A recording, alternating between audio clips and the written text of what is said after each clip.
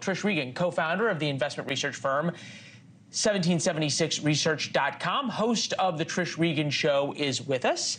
Lovely to see you. Thank you. They say the consumer is the engine of the American economy. What happens when the consumer says, I have money to pay my rent and enough money to pay and buy some of my groceries, but not to buy things that are luxury items or non-essentials, and not to go on vacation? Well, you get into a recession. I mean, pure and simple, that's what happens. And these things happen. Right now, you've got a recipe for a little bit of growth. I mean, right, we're seeing a little bit of growth in the economy, which is encouraging. But then you say, well, why are we seeing the growth? And the Federal Reserve recently came out and they said, we're seeing it because of immigration, which is interesting, but not necessarily helpful, because a lot of the people that are coming into the country right now across the border don't have a lot of money to spend. So the little bit that they're getting, or perhaps handouts from government, et cetera, is adding somewhat to the economy, but I don't think it's enough to really sustain things. So if everyday Americans really start cutting back, you're going to find yourself in a treacherous situation. Stagflation is being talked about. We haven't heard this term, right? Thrown around since the 1970s, Leland. And I was too little. You probably weren't even alive. Neither you nor I was alive to see stagflation. High inflation, high unemployment. We're not going to date ourselves. Come on. Strength of the economy is poor. 57% in Wisconsin, 60% in Pennsylvania, 62% in Nevada, 64% in Arizona, Michigan, North Carolina, Georgia, all happen to be swing states as well.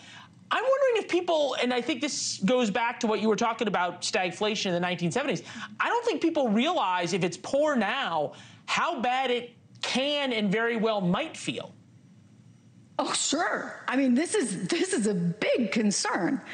A big concern. I mean, Donald Trump, for as much as he hammers on Biden about the economy, has also made the point, like, gee, I don't want to come in and get a real mess. Because, by the way, no matter who's president now, you're probably looking at a real mess, because the inflation issue, that is front and center. And once the train leaves the station, it's very hard to contain this. The Federal Reserve doesn't even really have the power at this point. Hey, they would absolutely love to lower rates right now, Leland, and give the economy a little bit of a goose going into an election. It would make people feel better. It would maybe free up some spending, but they can't do it because inflation is already bad enough. So this is not a good scenario by any stretch of the imagination. I think that people should be prepared for more challenging and more inflationary times ahead. The rule always is, right, in all of these bad times, the rich and Wall Street get richer. We saw it through the recession. We saw it through COVID. And now we're seeing it in this weird period as well, that those with a lot of money already, who are invested in the stock market and able to take advantage of certain investment opportunities, are doing extraordinarily well. The top 10% of households by wealth had $6.7 million on average as a group. They held 66.9% of total household wealth. The bottom 50% had $50,000 on average, 2.5%. And the wealth gap, right, keeps widening. The middle class in America is disappearing. Does that ever reverse? So fundamentally unfair.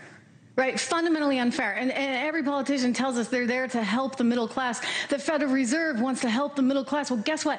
None of this is helping the middle class, because the rich can handle inflation, right? It doesn't really matter that much if groceries go up 38% for the rich. But if you're living paycheck to paycheck and you're really dependent on having some fixed structure in your budget, this is going to hurt you badly. Well, I'll tell you, you know what? You see markets going higher when you got lots and lots and lots of cash being printed and circulated about.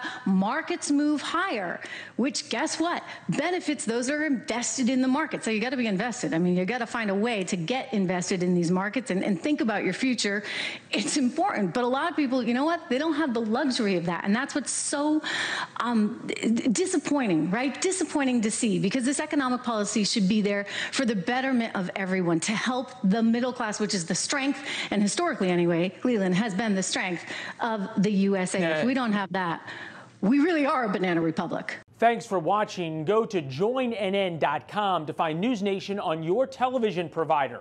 And don't forget to click the red subscribe button below to get more of NewsNation's fact-driven, unbiased coverage.